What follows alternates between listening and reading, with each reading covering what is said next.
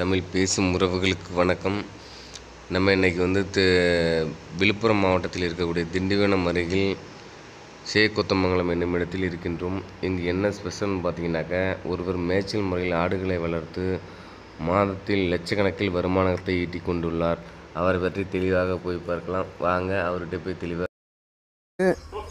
ஒருத்தர் இப்போ ஆட்டு பண்ண ஆரம்பித்து மேய்ச்சல் முறையில் வளர்க்கும்போது அவங்க எத்தனை ஆடு வைத்திருந்து அவங்க குடும்பத்தை ரன் பண்ணலாம், அந்த மாதிரி விளக்கம் சொல்லுங்கள். ஒரு ஆடு வருஷத்துக்கு 2 குட்டியை போட்டால் போதுங்க. குட்டி 5000ங்க. ஒரு வருஷத்துக்கு ஒரே முறை குட்டி போட்டால் போதும். அந்த குட்டி போட்டு அதை காப்பாற்றினாலே போதும். 2 குட்டியும் 10000ங்க.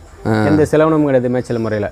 மேய்ச்சல் செலவே உங்களுக்கு இல்லை? செலவே ஜீரோ காஸ்ட் தான். ஆமாம், ஜீரோ காஸ்ட். அதிகபட்சம் ஒரு மாதத்துக்கு ஒரு 500 டோட்டல் செலவு 500 தான் செலவு பண்ணுறீங்களா? 2 மாதத்துக்கு 1000 ரூபாய்க்கு டிவான் வாங்கி வந்து பண்ணால் போதுங்க. அந்த டிவாமிங் மருந்து வாங்குறது, டிவான் மருந்து வருஷத்துக்கு 1 இயர் தடுப்பூசிலாம் காஸ்ட் அதிகம் கிடையாதுங்க. ஆமாம், ஒரு ஆட்டுக்கு 1 ரூபா அளவு தான் வரும் தடுப்பூசி. ஒரு ஆட்டுக்கு 1 ரூபா தான் வரும். ஆமாங்க. கொட்டில் முறையை விட மேய்ச்சல் முறையில் தான் வருமானமே அதிகமாக சொல்ல வரீங்க. கண்டிப்பாங்க. ஆனால் ஆள் இருக்கணுங்க. நமக்கு இன்னும் ஒரு 100 ஆடு வச்சுன்னா நல்லா உங்களுக்கு ஒரு பெரிய ப்ரைவேட் கம்பெனியில் வாங்கக்கூடிய சம்பளத்துக்கு நேரடியாக வாங்கலாம் போல இருக்கு. கண்டிப்பாக வாங்கலாங்க. 100 ஆடு கண்டிப்பாக மேய்க்கலாங்க. 2 பேர் எந்த பிரச்சனையும் இல்லாமல் நமக்கு மேய்ச்சல் இடம் இருக்கு, காடுங்க பக்கத்தில் நிறைய இருக்கு. மேய்ச்சல்னா 100 ஆடு 2 பேர் தாராளமாக மேய்க்கலாங்க. 100 ஆடு மேய்க்கும்போது வருமானம் குறைவாக வராதுங்களா? 100 ஆடு தான் போதுங்க. 2 பேர்த்துக்கிறப்ப 50 ஆடு வருமானம் ஒரு ஆளுக்கு போதாதுங்களாங்க. 5 லட்சம் ஒரு வருஷத்துக்கு போதாதுங்களாங்க. ஆடு மேய்க்கிறவங்க நமக்கு மாதம் 50000 போதாதுங்களா? திரும்ப இரவு நேரங்களில் வந்து ஏதாவது தீவனங்கள்லாம் கொடுக்குறது? அதெல்லாம் எதுவுமே கிடையாதுங்க. இரவு நேரம் தீவனமோ உள்ள அடர் தீவனம் எதுவுமே கிடையாது. நீங்கள் மேய்ச்சல் முறையில் தான் கொண்டு போய் மேய்ச்சி வளர்த்துறேன்னு சொல்கிறீங்க. அப்புறம் எதுக்காக நீங்கள் கொட்டில் முறையில் இந்த பரன்மேல் செட்டு எதுக்காக அமைச்சிங்க? நோய் தாக்குதல் கம்மியாக இருக்குங்க. உனி பெயின். இப்போ மழை பெஞ்சுன்னா உங்கள் கீழே ஃபுல்லாக அப்படியே நசாதியாகிடுங்க. பரன்மேல இருந்தால் அந்த பிரச்சனை வராதுங்க. ஆடு ஃப்ரெஷ்ஷாகவே இருக்குங்க. இப்போ இந்த நோய் தாக்குதல் குறைக்கணுங்கிறதுக்காக பரன்மேல் செட்டு அமைச்சிருக்காங்க. இப்போ 4 நாள் தொடர்ந்து மழை பெய்யுதுன்னா வச்சுக்கோங்க, எவ்வளோ நம்ம மோடு தூக்கி போட்டதுனாலும் அந்த இடத்த சாணி மூத்திரம் போட்டதுன்னா அந்த இடம் ஈரமாயிடுங்க. ஆடு மழை நனைஞ்சிட்டே வரும், அந்த ஈரத்தோட படுக்கும். மறுபடியும் அதே சாணியில மறுபடியும் மேய்ச்சலுக்கு போகும், மறுபடியும் நனைஞ்சிட்டே வரும், அங்கே ஃபுல்லாக ஈரமாயிடுங்க. 4 நாள் மழை பெஞ்சா காயாதுங்க மேய்ச்சலுக்கு போகிறதால. நம்ம மேலே இருக்கும்போது வந்து ஃப்ரீயாக காஞ்சிடுங்க. இப்போ இதுக்கு இது 2ஆயிரத்துங்க. ஃபர்ஸ்ட் இது போடு. இது வந்து போயருக்கும் கொடியாடு ஜமுனா தலைச்சேரிக்கும் பிறந்ததுங்க. இது போயருக்கும் ஜமுனா தலைச்சேரிக்கும் பிறந்தது. ஃபர்ஸ்ட் இது 2 குட்டி போடுதுங்க. 2 குட்டியுமே ஒரு மேல் ஒரு ஃபீமேல் போடுதுங்க. 2த்தையும் 10,000 கொடுத்துருங்க. 2வது இப்போ சனையாக இருக்குங்க. அடுத்து சனையாக ஒரு 10 நாளில் குட்டி போட்டுருங்க. திரும்ப எவ்வளோ நாள் சனையாச்சுங்க? அது இது 4.5 மாதம் முடிஞ்சிடுதுங்க. இன்னும் ஒரு 10 நாள் அதிகபட்சம் 15 நாள் சனை போட்டுருங்க, குட்டி போட்டுருங்க. இப்போ சனையாக இருக்குங்க. அது சனையாக இருக்குது இப்போ. ஆமாம், ஒரு 10 நாளில் ஒன்று குட்டி போடும். இந்த 1 இயர் அடுத்த ஏப்ரல் மே வரைக்கும் வருங்க. அந்த குட்டியை காப்பாற்றினாலே அது போதுங்க. அடுத்த ஏப்ரல் வரைக்குமே? ஆமாம், அந்த குட்டி காப்பாற்றினா 10,000 விற்றுங்க. அதுக்கு அடுத்து 1 இயருக்கு 2 குட்டி போட்டால் போதுங்க. எனக்கு நம்ம வந்து பெரிய ஆடுங்க சின்ன ஆடுகளை போய் முட்டிடும், அந்த மாதிரி பிரச்சனைலாம் இருக்குல்லங்க. அது ஒரு சில ஆடு 2 ஆடு 3 ஆடு இருக்குங்க. அதை மட்டும் கட்டிடுவாங்க. எது முட்டுதோ அதை மட்டும் கட்டிடுவாங்க. அதுவும் கட்ட மாட்டாங்க. எல்லாம் இப்போ ஒரு 20-30 ஆடு எல்லாம் ஃபுல் சென்னையில் இருக்குங்க. 10-15 நாள் குட்டி போடுற. மற்ற ஆடுகள் போய் முட்டி செனை கரு கலைஞ்சிருக்கு. அதனால தான் மற்ற ஆடு எதுவும் போய் முட்டாதுங்க. இதுவும் முட்டாதுங்க. திடீர்னு கோவத்தில் ஒரு டைமில் அடிச்சிடும். அதனால அதெல்லாம் கட்டி வைக்கிறேங்க. மேக்ஸிமம் முட்டுறதில்ல உங்கள் ஆடுலாம்? ஆமாம், முட்டுறது இல்லைங்க. ஸ்டார்டிங்கில் வாங்கிட்டு வர புதுசில் முட்டுங்க. வாங்கி அந்த இப்போ என் மந்தையிலேருந்து இப்போ நீங்கள் 10 ஆடு வாங்கி போகிறீங்க, பக்கத்து மந்தையில் 10 ஆடு வாங்கி போகிறீங்க. உங்கள் 10 பேர் தனியாக நிற்பாங்க, அவங்க 10 பேர் தனியாக நிற்பாங்க. அவங்களுக்குள்ள தான் சண்டை வரும். அப்படி தான் வரும். அவங்க 2 பேரும் ஒன்றா ஆகிற வரைக்கும் நம்ம கொஞ்சம் உஷாராக வச்சுருக்கணுங்க. அதுக்கப்புறம் எதுவும் முட்டாதுங்க. உங்கள் இதில் எதுவும் அந்த மாதிரி எதுவும் பிரச்சனை இல்லைங்க. இப்போ இன்னைக்கு பிறந்த குட்டி வந்து திரும்ப அது ஈத்துக்கு வரும்னு சொல்லுவாங்களா, சினை பருவம், அது எவ்வளோ நாள் பிடிக்குங்க அந்த மேய்ச்சல் வளர்க்குறப்ப? மேய்ச்சல் இல்லையா, அது ஒரு 8 மாதம் ஆகுதுங்க. 8 மாதம் கண்டிப்பாக மினிமம் ஆகுது. 8 மாதம் ஆகுது. 8 மாதம் வளர்ந்தாலும் சரி வளராட்டாலும் சரி, அந்த 8 மாதம் கிராஸ் பண்ணும்போது ஹீட்டுக்கு வந்துடுது. அது சின்ன குட்டியாக இருந்தாலும் சரி, நல்லா 8 மாதத்துல நல்லா வளர்ந்தா ஒரு 30 கிலோ வெயிட்டில் வந்தாலும் சரி, 15 கிலோ இருந்தாலும் சரி, அந்த 8 மாதத்தில் ஹீட்டுக்கு வந்துடுதுங்க. இல்லை, நம்ம 1 வருஷம் கழிச்சு அந்த ஈத்துக்கு விட்டா நல்லதுன்றாங்க. மேய்ச்சல் முறையில் அது கொஞ்சம் சாத்தியம் இல்லைங்க. கொஞ்சம் சாத்தியம் இல்லை மேய்ச்சல் முறையில் மட்டும். நம்ம அந்த குட்டிக்கு நான் சொன்ன பாருங்க, அந்த குட்டியை நல்லா நீங்கள் மாதம் அந்த 8 மாதமும் கரெக்டாக டியூன் பண்ணி காப்பாற்றி வந்தீங்கன்னா நல்லா அதுக்குள்ள க்ரோத் வந்துடுங்க. இப்போ அது இப்போ பல்லு படையிலைங்க. இப்போ செனை அது நாங்கள் இன்னும் ஒரு படுத்துருக்கு பாருங்க, குட்டி போட்டுருங்க. இன்னும் 1 மாதத்தில் இன்னும் பல்லே போடல. ஆமாங்க, பல்லு படலை, 1 வருஷம் ஆகலை. அது ஒரு குட்டி போட்டுங்க, அதை காப்பாற்றுருங்க. ஃபர்ஸ்ட் ஈத்தில் 1 குட்டி தான் போடுங்களா? ஃபர்ஸ்ட் ஈத்து 1 குட்டி தாங்க போடும். எல்லா இடமே மேக்ஸிமம் 1 தான் போடும். மேக்ஸிமம் 1 தான் போடும். தலைச்சேர்த்து சில ஆடுங்க 2 குட்டிலாம் போடுறாங்க. தலைச்சேரி 2 போடுங்க, போயரம் 2 போட்டுருக்கு. ஆனால் நம்ம நாட்டு ஆட்டை கிராஸ் பண்ணும்போது 1 தான் போடுதுங்க. 1 தான் போடும் தலைச்சேர்த்து. ஆமாம், அதுக்கப்புறம் 2 3 கூட போட்டுருதுங்க அதுக்கடுத்து 2ஆம் ஈத்துல. ஆமாங்க. சில ஆடுகள் பார்த்தீங்கன்னா இந்த மேய்ச்சல் முறையில் ஓட்டி வளர்க்குறது பார்த்தீங்கன்னா நிறைய டைம் பார்த்தீங்கன்னா ஒரே ஒரு குட்டி தான் ஈனும் தன்மை இருக்கும். அந்த மாதிரி ஆடெலாம் எனக்கு கழிச்சு கட்டிடுவீங்களா இல்லை வச்சுருப்பீங்களா? அதான் சார் நான் மெயினாக வச்சுருப்பேன். ஏன் என்ன காரணம்? அந்த ஒரு குட்டி போட்டோன்னா 6 மாதன்றது 4 மாதத்தில் அந்த 5000 ரூபாய்க்கு விற்றுருங்க அந்த குட்டி. ஒரு 4 மாதம் 4 மாதத்துல இந்த 4 மாதத்தில் விற்றுருங்க. அப்போ அதுவும் லாபம் தான்றீங்க. ஒரு குட்டி போட்டால் லாபம் தான். குட்டி போட்டால் தாங்க எனக்கு லாபம். 2 குட்டி போட்டதால ஒரு குட்டி தாங்க இல்லை சில பேர் பொதுவாக பார்த்தீங்கன்னா குட்டி 2 குட்டின்னா தான் அந்த ஆட்டை வச்சுருங்க, இல்லைன்னா அந்த ஆட்டை கழிச்சு கட்டின்னு தான் சொல்லுவாங்க. எனக்கு ஒரு குட்டி போட்டு அந்த ஒரு குட்டி வந்து இப்போ 2 பேர் சாப்பிட ஒரு ஆள் சாப்பிட்டு வந்தால் எப்படி இருப்பாங்க? ஓகே. வெளியிலேருந்து வந்து பார்க்குறவங்களும் அதான் பிடிக்கும். ஓ. அந்த இடத்த விரும்பி வாங்கிட்டு போயிடுவாங்க. அதை தான் விரும்பி வாங்கிட்டு போவாங்க. ரைட்டு. 500 ரூபா சேர்த்து சொன்னாலும் அதை வாங்கிக்குவாங்க. சேர்த்து சொன்னாலும் வாங்கிப்பாங்க. 2 குட்டி போட்டுதுன்னா வச்சுக்கோங்க, 2 எப்படி தான் வித்தியாசம் தெரியுங்க. அது வந்து கொஞ்சம் சின்னதாக தான் இருக்கும். ஒன்று சின்ன பிரச்சனை தான் இருக்கும். ஒரு குட்டின்னா பட்டுன்னு வளமாக இருக்கும். அது வாங்குறவங்களும் பட்டுன்னு வாங்கிக்குவாங்க. நன்மைகள் என்னென்ன நன்மைகள் மேய்ச்சல் இல்லைங்களாங்க? மேய்ச்சல் என்ன நன்மைகள் நமக்கு கிடைக்குதுங்க? வந்து மேய்ச்சல் முறையில் நமக்கு அதிக நிலம் தேவையில்லை. புரியுங்களா? ஷெட்டு போடுற இடம் தான் போதும். ஷெட்டு போட மட்டும் இடம் தான் போதும். இடம் தான் போதுங்க. அது மேய்ச்சல் முறையில் வளர்க்கும்போது பார்த்தீங்கன்னாக்கா இயற்கை முறையிலே வந்து நோய் எதிர்ப்பு சக்தி நிறைய கிடைக்கும். கண்டிப்பாக கிடைக்கும். ஆடுங்க ஃபுல்லாக வேப்பந்தழை சாப்பிடும். புரியுதுங்களா? ஓட்டு இப்போ விட்டோமா நெடுக்க வேப்பந்தழை சாப்பிட்டுட்டே போவோம். வரும்போது சாப்பிட்டுனே வரும். அதே பாதி பேர் சாப்பிட்ருங்க அதுங்க. அதுக்கப்புறம் அங்கே போய் வேலியில் மேய்றது தனிங்க.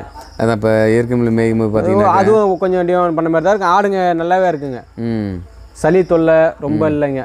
ஸ்டார்டிங்கில் நான் வந்து ஷெட்டில் வச்சுருப்பேங்க. கடலக்கொடி போடுவேன், கோஃபை வெட்டி போடுவேன், வேலி மசாலா வெட்டி போடுவேன். எல்லாம் வெட்டி போட்டு தண்ணி வைப்பேங்க. ஃபுல்லாக சாப்பிட்டு அவங்க தண்ணி குடிப்பாங்க. எல்லா ஆட்டுக்கும் சளி பிடிச்சிக்குங்க. உடனே எல்லாரும் சளி பிடிச்சிக்கும். எல்லா ஆட்டுக்கும் சளி பிடிக்கும். காரணம் என்னன்னா இங்கே இருக்கிறதுங்க வந்து நம்ம வந்து எவ்வளோ தீவனம் கொடுத்தாலும் அது நம்ம நான் என்ன நினைக்கிறேன்னா தண்ணி குடிக்க நம்ம தண்ணி கொடுத்துட்டே இருப்போங்க. ஆமாம். அது தண்ணி குடிச்சிட்டே இருங்க. இப்போ ஒரு புண்ணாக்கு கரைச்சி வச்சோமா அந்த தண்ணியை குடிச்சிட்டே தான் இருக்கும். அதுனா இப்போனா சளி பிடிக்க ஆரம்பிச்சிருதுங்க. சளி பிடிக்க அப்படியே ஆரம்பிச்சு மேய்ச்சல் அப்படி மாட்டும் ஃப்ரீயாக மணி 12 மணிக்கு போகிறது 4 மணிக்குள்ள தண்ணி குடிக்குங்க.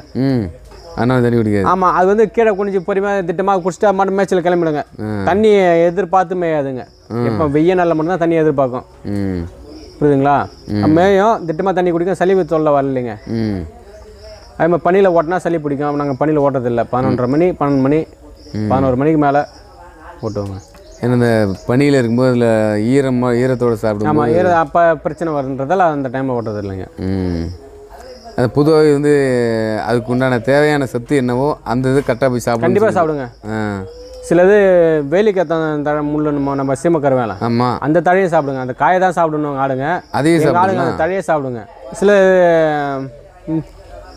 புளியா வரன்னு ஒரு மருந்து இருக்குங்க, ஒரு தழை. அது ட்ரீட்மெண்ட் ஆட்டுக்குள்ள வைத்தியம் பண்ணுறது தான். அதை சில பேர் அதை நம்ம கஷ்டப்பட்டு ஓட்டணும். எங்கள் ஆடுங்க சில தானாக போய் சாப்பிடுங்க. அதெல்லாம் மேய்ச்சலில் போகும்போது தானாக சாப்பிடுறதுங்க. சில துளசி செடி சாப்பிட்றோம். சில ஆளுங்க பிரண்டையை கடிச்சு சாப்பிடும். பிரண்டையெல்லாம் கடிச்சு சாப்பிடுங்க. ஆமாங்க. அதாவது பார்த்தீங்கன்னா மேக்ஸிமம் பார்த்தீங்கன்னா அது உடம்புக்கு தேவையான நோய் எதிர்ப்பு சக்தி உண்டான அதுங்களே சாப்பிடுறதுங்க. அளவுக்கு இன்டர்ஃப்ளாக்ஷன் வச்சுருக்குங்க. ஏதாவது திடீர்னு மேய்ச்சல் இல்லாமல் சளி பிடிச்சிட்டு ஜுரம் அடிக்கிற மாதிரி இருந்ததுன்னா இன்டர்ஃப்ளாக்ஷன் வந்து ஒரு 3 ml கொடுப்போங்க. குட்டியாக இருந்தால் ஒரு ml கொடுப்போங்க. அது கொடுத்தனா அது க்யூர் ஆகிடுங்க. மற்றபடி எதுவும் மெடிசனுக்கு ஆட்டை பார்ப்பாங்க. தூங்குறதுக்கு முன்னே ஆட்டை பார்ப்பாங்க. ஆடு மேய்ச்சலேன்னு தெரியுங்க. காய்ச்சல் ஆடு மேய்ச்சல் இருக்கும்போது தாங்க அது பிரச்சனை நமக்கு தெரியும். 4 மணிக்கு மேலே மேயாமல் படுத்துக்குங்க. அது மாதிரி இருந்தால் என்ன பண்ணுவீங்க? அதுக்கெலாம் அது என்ன பிரச்சனை பார்ப்போம். ஜுரம் அடிக்குதா, சளி பிடிச்சிங்குதா, கைங்கிறத எப்படி பார்ப்பீங்க? காதை பிடிச்சி பார்ப்போங்க. லைட்டாக ஹீட்டு தெரியும். ஓஹோ, அப்படிதான். அசைப்படாமல் கம்முன்னு படுத்துருக்குங்க. அசைப்படாமல் படுத்துருங்க. ஜுரம் அடிக்குது, அசைப்படாது. வயிறு உப்பு இருந்தால் சோடா கொடுப்போம். காஸ்டிங் சோடா கொடுத்துட்டு ரவுண்டு மல்லாட்டை எண்ணெய் வாய்க்கு ஊற்றி விடுவோங்க. என்ன? ஆமாங்க, மல்லாட்டை எண்ணெய் வாய்க்கு ஊற்றினா அது செரிமான சக்தி கொடுக்காதுங்க. வயிறு பட்டுன்னு கழிச்சியில் கொடுக்கும். கழிச்சியில் கொடுத்துரும்.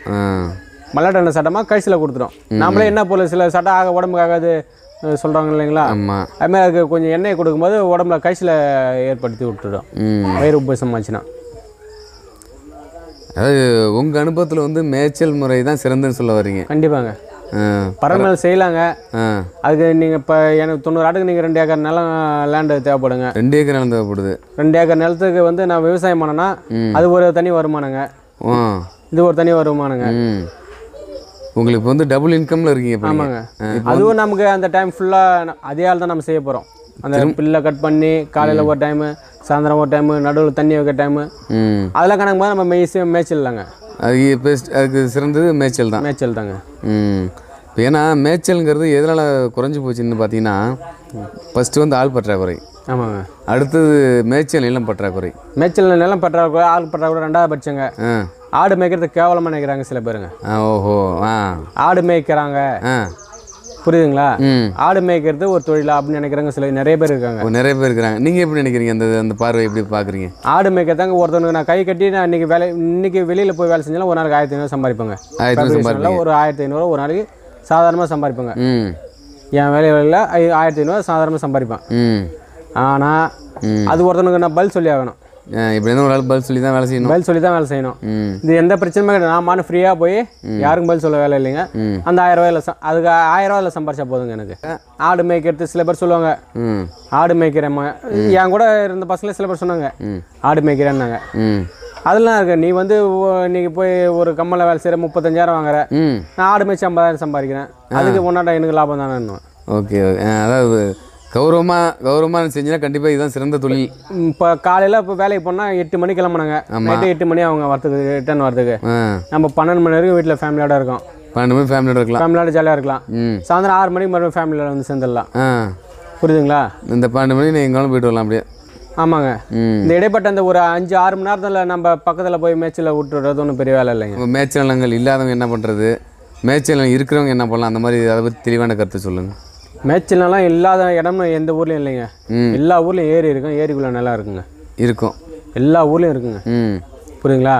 சில ஊரில் காடு இருக்குது, சில ஊரில் ஆறு இருக்குது. மேய்ச்சல் இடம் கண்டிப்பாக இருக்குங்க, மேய்க்கலாங்க. இப்போ என்னால் இப்போ 50 ஆடு மேய்க்க முடியும்னா மேய்க்கலாங்க. இல்லையா 30 ஆடு மேய்ச்சாலே போதுங்க. ஒரு ஆள் 30 ஆடு மேய்ச்சாலே போதுங்க. மாதத்துக்கு ஒரு 10,000 கிடைக்குங்க. 10,000 அதிகம், 10,000 அதிகம் 3 லட்சம் கிடைக்குங்க. அதே 30,000 கிடைக்குங்க அவருக்கு மாதத்துக்கு. மாதம் 30,000. அதே 25,000 கிட்ட, 25,000லேருந்து 30,000 கிடைக்கும் 30 ஆடு மேய்ச்சாலே. ஒரு ஆளோட ஈஸியாக மேய்க்க முடியுங்க 30 ஆடு. 30 ஆடு ஈஸியாக மேய்க்கலாங்க ஒரு ஆள். 30 ஆடு மேய்க்கும் போது அவங்களுக்கு எவ்வளோ வருமானம் கிடைக்குன்னு சொல்லுங்கள். 30 ஆடு மேய்ச்சா 3 லட்ச ரூபா கிடைக்குங்க. 3 லட்ச ரூபா வருஷத்துக்கு கிடைக்குங்க. கண்டிப்பாக கிடைக்குங்க. பறமேல் வளர்க்கலாம். அதான் சொல்கிறேன், எக்ஸ்ட்ரா லேண்டு நமக்கு தேவைப்படும். எக்ஸ்ட்ரா லேண்டு தான் தெளிவாக சொல்லி இருக்குது. இருக்கிறவங்க வளர்க்கலாம். நான் ஸ்டார்டிங்கில் அது மாதிரி தான் வச்சு வளர்த்தேன். பறமேல் வளர்த்ததா மேய்ச்சல் எனக்கு எந்த பிரச்சனை இல்லைங்க. பறமேல் வளர்க்குறத விட மேய்ச்சல் ஃப்ரீயாகவே இருக்குங்க. அதாவது உங்களோட கருத்தில் பார்த்தீங்கன்னாக்கா பொதுவாக வந்து மேய்ச்சல் முறையில் வளர்க்குறது நல்ல லாபம் கை கொடுக்குது. ஆடுல ஆரோக்கியம், செலவு இல்லைங்க. செலவு நான் கம்மி. 0% செலவு. நீங்கள் சொன்ன மாதிரி செலவு இல்லைங்க. 0 பட்ஜெட் தான். ஆமாங்க. 0% காஸ்ட்டு, டோட்டல் காஸ்ட்டு இதுக்கு. ஆமாங்க. இதுக்கு உண்டான அந்த ஆட்டு புழுக்கைகள்லாம் அதில் ஏதாவது வருமானம் கிடைக்கல உங்களுக்கு? அதை கொடுத்து கள்ளக்குடி வாங்கிக்குவேங்க நான். ஓஹோ, இதை கொடுத்துட்டு கள்ளக்குடி வாங்கிக்குவீங்க? ஆமாங்க. மற்றபடி காசு கேட்டாங்கன்னா யாருமே கொடுக்க மாட்டாங்க. காசுக்கு யாரும் கொடுக்க மாட்டீங்க. கள்ளக்குடி கொடுக்குற மாதிரினா புழுக்க எடுத்து போகணுங்க. ஓஹோ, அதில் அப்போ அதில் அப்போ ஒரு பொருள் பண்ண மாற்று முறை தான் இது. ஆமாங்க. கள்ளக்குடி கொடுக்குற மாதிரினா 1 ஏக்கர் கொடி கொடுக்குற மாதிரினா 2 டிப்பர் புழுக்க கொடுத்துருவோங்க. அலைபேசி எண் கொஞ்சம் சொல்லுங்கள். கண்டிப்பாக கொடுப்பேங்க. என் அலைபேசி எண் வந்து 866 700 7443. வாட்ஸ்அப் நம்பரும் தான், ஃபோன் நம்பர் எல்லாமே கான்டாக்ட் நம்பர் தாங்க. இது எந்த நேரத்தில் உங்களை தொடர்பு கொண்டால் உங்களை தொடர்பு கொள்ள முடியும்? எல்லா நேரத்துலையும் தொடர்பு கொள்ளலாங்க. அது டைமிங்லாம் எனக்கு கிடையாதுங்க. நான் ஒன்றும் இங்கே வேலை செய்ய போகிறதில்ல. ஒன்று ஆடு மேய்க்க போகிறலாம், விவசாயம் வேலை செய்ய போகிறோம். ஒன்று ஆடு மேய்க்க போகிறோம், விவசாயம் வேலை செய்ய போகிறோம். என் ஆட்டை எடுத்து போய் பறன் வைக்கலாங்க. பறன் ஆட்டை எடுத்து அவ்வளோ சீக்கிரம் மேய்ச்சலில் விட முடியாதுங்க. ஓஹோ. ஏன்னா நான் அனுபவம் வச்சுருக்கேன். அதில் இவ்வளோ இழப்பீடுக்கெல்லாம் வந்திருக்கு எனக்கு. அதாவது பறன் மேல் இருக்கக்கூடிய ஆட்டை வேணால் மேய்ச்சலில் கொண்டு வர முடியாது. ஆமாங்க. ஆனால் மேய்ச்சலில் இருக்கிற ஆட்டை பறன் மேலே வச்சிடலாம், வச்சு வளர்த்தலாம். நாட்டு ஆடுகள் வந்து மேய்ச்சல் மேலே செட் ஆகுதுன்னு சொல்லி தான் எல்லா கருத்து இருக்குதுங்க. அது தெரியுங்களா? இல்லைங்க, பறன் மேலே செட் ஆகுதுங்க. நான் பறன் மேலே வச்சுருந்தேனே நாட்டாடு. நாட்டாடை பறன் மேலே வச்சுருந்தேன், கொடியாடை வச்சுருந்தேன், நாட்டாடை எல்லாம் வச்சுருந்தேனே. நல்லா வெயிட் கிடச்சிதுங்களா? வெயிட் வந்துங்க. அதில் ஏங்க நம்ம 1 லட்ச ரூபா முதலீட்டு போட்டு போயாயிரம் வாங்குறோம், அதுக்குள்ளே வெயிட் இருங்க. 10,000 போட்டு நாட்டாடு வாங்குறோம், அதுக்குள்ளே வெயிட் தாங்க வரும். ஓ, அதுக்குள்ளான வெயிட் தான். இல்லை நோய் தாக்குதல் அதிகமாக ஏற்படுதுன்னு சொல்கிறாங்க. அதெல்லாம் ஒன்றும் இல்லைங்க. பறன்மேல் வளர்க்கும் போது நாட்டாடுகள் நோய் தாக்குதல் அதிகமாக ஏற்படும் தெளிவாக சொல்கிறாங்களே.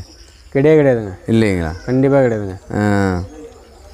ரைட்டு எப்படி பார்த்தாலும் 1 லட்ச ரூபா முதல்ல போட்டால் அதுக்குள்ளே வெயிட் வருங்க. 10,000 நம்ம முதல்ல போடுறோம் நாட்டாடுக்கு, அதுக்குள்ளே வெயிட்டு தாங்க வரும். சில பேர் சொல்கிறாங்க போயர் காசு தலைச்சேரி பெஸ்ட்டுன்றாங்க. தலைச்சேரி போயருக்கு மேல் வாங்கும்போது ரேட்டு காஸ்ட் எங்கே போகுங்க. சாதாரண நாட்டாடு வாங்கி கிராஸ் பண்ணும்போது அது ரேட்டு கம்மியாக வருங்க.